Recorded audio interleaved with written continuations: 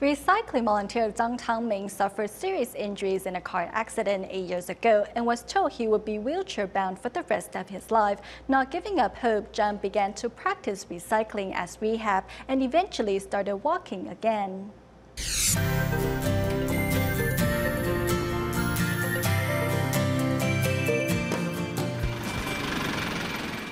Zhang Changming is a dedicated recycling volunteer, as it has changed his life.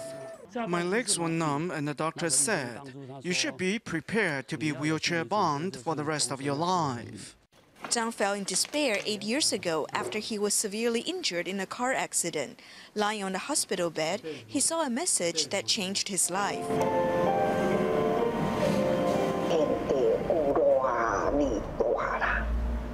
Watching Master Chen Yan on TV, Zhang was inspired.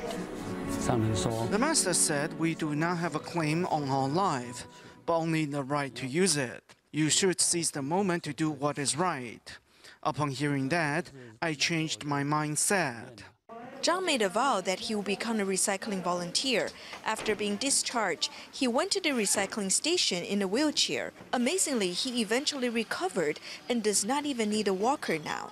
It gets bright by 5 a.m., so I come collect the recyclables at 5 a.m. and still have enough time to get to work. Then I come again after work, and I can get home by 7 p.m. Picking up the recyclables twice a day, Zhang has inspired his wife to join him. I'm grateful to our little ones because when I tell them about our volunteer work, they're fine with it.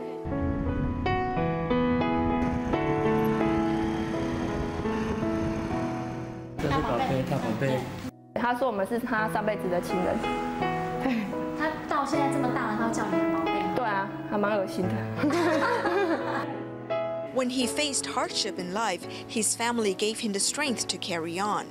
这3个是给我的最大的力量，精神支柱。但是不然是做到没办法的时候，你还是要，就是说你转个变了，还是明天就好了。 With the support of his daughters, Zhang is able to care for his family and work, and as well as continue to participate in Tzu Ji. 就是觉得身体还是要顾啦，希望再来他可以继续朝他想要做的方向。